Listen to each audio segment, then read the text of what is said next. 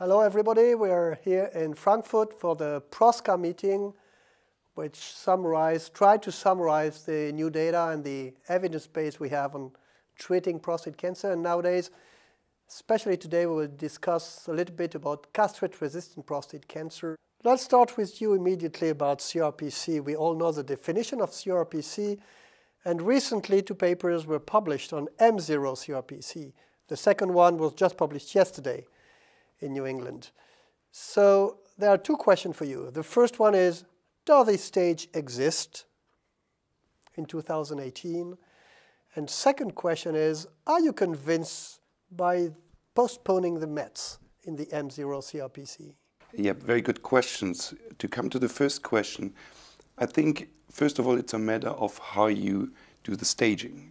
When you use conventional staging, bone scans or CT scans, we do know that the risk of detecting metastasis is much lower than, for example, using newer imaging modalities like the PSMA PET scan, which we do have available in Germany in many hospitals. That's why sometimes clinicians or patients do this outside of clinical trials just because they're available, and we all know if the patient wants something very hard that sometimes we just do it.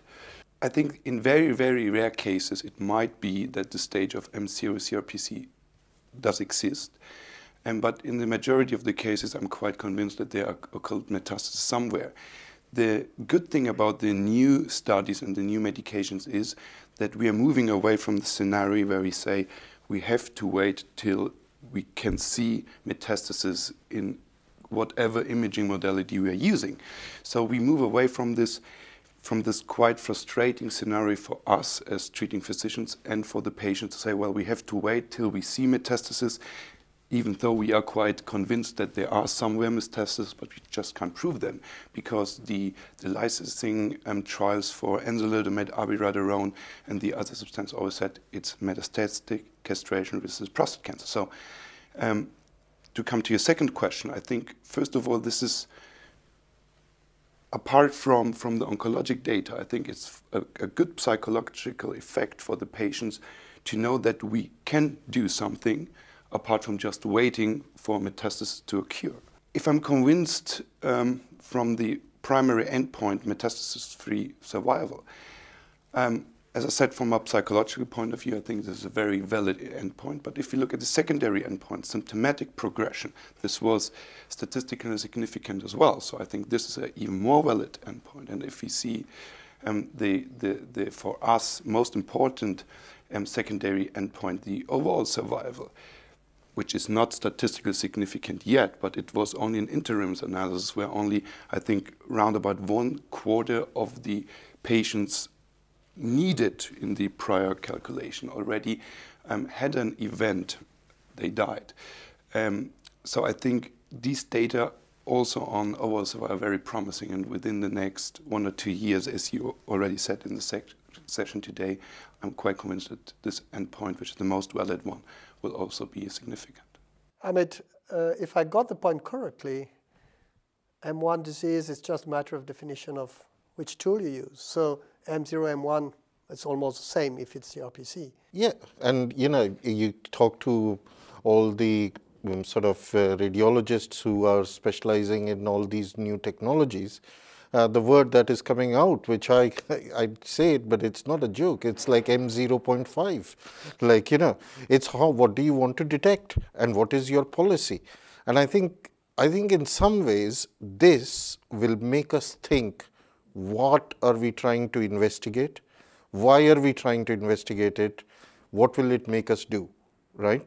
Now, if, let's say SPARTEN with apalutamide and PROSPER with enzalutamide, now you have a patient who's progressing, there is no evidence on CT and bone scan, and you believe the data, and I agree that the overall survival might mature and come out, but at this juncture, you're absolutely right, the symptomatic progression was important, and metastasis-free survival, in my opinion, is very important. But psychologically, I'd rather my patient was in a metastasis-free state whatever way we define it, than actually develop a metastasis. It's a changing situation for the patient's acceptance. So if I want to do that, I'll stick with CT and bone scan and give them one of those drugs. But, but in the past, when you didn't have that option, then maybe you were keener to do all the newer investigations to be able to show that you're dealing with M1 CRPC to be able to give them the abiraterone and enzalutamide. I think one very interesting thing, which whilst we consider SPARTEN and PROSPER to be very equivalent studies, they are for the start of it, but SPARTEN actually, had the option after apalutamide of being given abiraterone or another drug, but majority got abiraterone. And it's almost like understanding that do these drugs actually work after apalutamide? Because the question that will always come now is that the earlier we bring enzalutamide or apalutamide, does it leave us only with chemotherapy after that in the real world, or radium-223? But, so are we taking out those options? And I think that I would like to see in the update of these trials as they come along, because I'd really like to see, even though we saw the composite PFS, but you didn't really understand the exact benefit that was coming from the abiraterone in that setting. And that's something that will, because how do you decide which drug you will give? There is a different side effect profile, but the efficacy seems quite similar. So you need the data not just from side effect and efficacy, but also sequencing, you see. That's correct. Do we agree that the evidence so far that ABI after APA I don't think not there? No, I not don't there think. Yet. No, not there. I don't think you've got the evidence to make a statement, put it in a guideline, or recommend it. Second point to both of you: are all M0 CRPC equal? Are they all the same, or are we just discussing here a subgroup of M0 CRPC? They're not all the same. Everyone who's treated prostate cancer knows that they're not all the same. You have a patient who's M0 CRPC, you keep on scanning them, and nothing happens over months, even couple of years, right? And then there are some patients who are, within a spate of 3 months, actually develop such frankly metastatic disease that you kind of look back and go back and check the previous scan, and you see there wasn't disease there. So they are not all the same. And you almost look at these studies, and the point is, see, the drug worked in M1 CRPC. Was it a surprise that enzalutamide would work in M0 CRPC? Absolutely not. So it's almost the drug to be given to the patient who would otherwise have progressed quite rapidly. Where you can afford to wait, I would still potentially wait and see what happens to their disease trajectory at that time point. What I wanted to highlight, and that's a question for you, that they're not equal, not on M0 CRPC are equal, but the data we have are there only for those with a doubling time of less than 10 months. And most of them had a median PSA doubling time around 4 months. What the hell with those with a longer PSA doubling time? Well, I think probably we just don't know. We do know that it works for patients with a high risk of metastasis. So we do know that a PSA doubling time below 10 months is one of the strongest risk factors for the development of metastasis within the next month.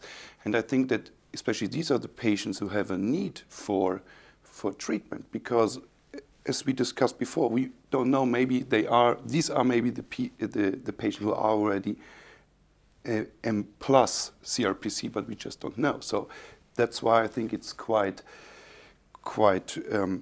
obvious that these are the patients who need the treatment. Patients with a very slowly rising PSA, we do know that they will not develop metastasis so early. We do know that they have a better quality of life then. So I think it's similar to other debates. We should treat patient risk adapted, and I think patients with a high PSA doubling time are the ones who profit most. The message is very important, but I want to highlight something. It's absolutely true that the benefit seems to be there for those with a rapidly progressing PSA, so individualized treatment. Just remind everyone, salvage ADT is probably only useful for those with a rapidly progressing PSA. That's not the case. That's not how it's used worldwide. So we have to reinforce it's probably correct for a subgroup of mCRPC. The next step will be M1. Let's say we have M1 based on bone scan and CT scan. We are facing a question of rich people. We have a lot of drugs. $1 million for you, Amit. How do we select? You see, this question gets asked so many times. Now, unfortunately, we don't have level 1 evidence to say the sequence of docetaxel followed by abiraterone followed by cabazitaxel is better than abiraterone followed by docetaxel, whichever way. So I think the important message here is that we need to make sure that patients can avail life-prolonging therapies when they are fit enough to get those treatments. And so it doesn't matter what you give to them, as long as you've explained to the patient that, I need to monitor you. The question is not only about whether you get just oral therapy or chemotherapy. The question is whether you get oral therapy and get monitored, and when you progress you get chemotherapy, or if you get chemotherapy then you get monitored, and when you progress you get oral therapy, and keeping a close eye on that so that their performance status doesn't deteriorate to the point that they cannot avail the next treatment. I think nobody should be able to question that at all. And as long as people do that, then you will see that survival has improved. People question whether we've improved survival by sequencing. Well, you have to look at the trial results for TAX327, where median overall survival was 18.9 months in the original publication, became 19.2 in the updated. But the trials of enzalutamide and abiraterone all going in the 30-month plus range, you see. So clearly with cabazitaxel also, if you look at from date of start of first docetaxel chemotherapy, median overall survival is 29 months plus. So you have improved survival by sequencing. We will know a bit more when the other trials like PEACE report, but I think by the time we get to know that, we would be dealing with the situation of the patients having apalutamide or enzalutamide in the earlier setting. And then we would say we have no knowledge of what to do after that, Yes, I just want to add maybe 1 or 2 points, but I mean, I completely agree. I think what is always very important as well, which might be even more important in the hormone-sensitive metastatic setting, but also in the castration-resistant setting, is that you also have a look at the life circumstances of your patient at the moment. For example, if you have a younger patient who still wants to run his own business and maybe he doesn't want all of his workers to see that he has a metastatic prostate carcinoma, maybe for this patient, for example, it would be better to start with abiraterone or enzalutamide, because then he can more or less, with some side effects, continue his work. As you already mentioned, window of opportunity is a very important thing. If you have someone, you think, well, now he might be fit for chemotherapy, but in maybe 1 year or 2 years he might be not, then you should start with chemotherapy. But the same thing applies for radium-223. If you have a patient and you think, well, he might progress within the next 2 years to visceral mets, maybe then you should go with radium earlier. But as we have only very, very weak data, we can't really put up the optimal sequence, but the most important thing is that patients get as many therapy sequences as possible. So, of course, this implies a regular staging as well, because you have to know when to switch your treatment options. You both raised a very, very important point. We need to involve the patient in the decision-making process. And it's by no means a black and white situation where there's a very clear answer for everyone. The patient must be involved in the decision-making. Both of you also said we have to follow. Could you clarify how to follow and when to decide to switch? Well, I mean, that's a difficult but very crucial question. We all know that from time to time the follow-up is not sufficient enough. So I think we all know patients who come back to our outpatient clinics with the last imaging modalities run maybe 1 or 1.5 years ago. They showing up with symptomatic like bone pain or whatever. So I think in the CRPC setting it is even more important to do regular bone scan and CT scan compared to the hormone sensitive sector, because in the hormone-sensitive setting we do have the PSA value still as a quite good parameter for progression. But we know that in the CRPC setting, around half of the patient do progress to visceral mets without a rising PSA. So I think the first very important statement is you should not do the follow-up alone by clinical examination of PSA. You do have to do CT scan and bone scan on a regular basis.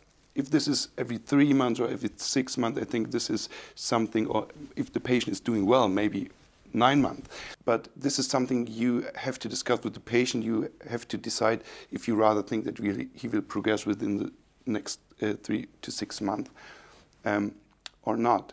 And I think it is also very important to do a complete staging. So not like say, well, the last time I did a CT scan, this time I do a bone scan, and in 6 months I'm doing a CT scan again, or maybe a PSMA PET in between, because then you just can't really compare if there's a progress on that. So I think, to make the point, it is very important to do conventional staging on a regular basis, maybe every 6 months, and to do a complete staging so you can really compare to the other time points. And when do you switch? When you switch is always the most difficult decision to make. And one has to realize that the guidelines say that 2 out of 3 criteria, you know, the St. consensus, etc. So biochemical progression, radiological progression, and clinical or symptomatic progression. But actually, 2 out of 3 seems quite straightforward. But unequivocal radiological progression, which is clinically meaningful, warrants a change. You cannot sit back and say patient is not in pain, patient's PSA is stable. In fact, probably the patient is developing the most aggressive variant of the disease. So you have to be very mindful of this. And I fully agree with the concept of monitoring the patients. I always emphasize one point. First and foremost, if you have established your goals of treatment with the patient, your monitoring comes with it. Because if you know that this patient has got other 2 lines of treatment available, then I should be monitoring this patient on a regular basis. Then there is no excuse. What is the excuse of not doing the scans as per the guidelines, right? If you know that there is another line of treatment available for the patient. But if there is no other line of treatment available, then you become, okay, you do the scans based on symptoms, because you are then managing it in that sense. So if your goal of treatment, your discussion with the patient, and your options guide you to proper monitoring, then you use the monitoring tools radiologically, which you have or your department has the expertise of reporting. There's no point ordering a whole body MRI if you don't have a radiologist who can read it, right? So just go with your CT scan and a bone scan. Personally, I would be very happy with CT scan with bone windows, actually, because unless and you can do it on a 3-monthly basis, basically. If you have the facility of doing whole body MRIs or doing PET scans, fine, but don't mix and match. It's better to be with one investigation which you are comfortable with, which your unit can report properly, and do it that way rather than, mixing and matching. Probably you heard a very important message, because both of you said the same thing. Do medicine. That means discuss with the patient, interact with the patient. There is no magic button where you press and you have the answer. It's always an interaction with the patient. So probably that's the most important message of all the session of today. So thank both of you, and hopefully you enjoy the session.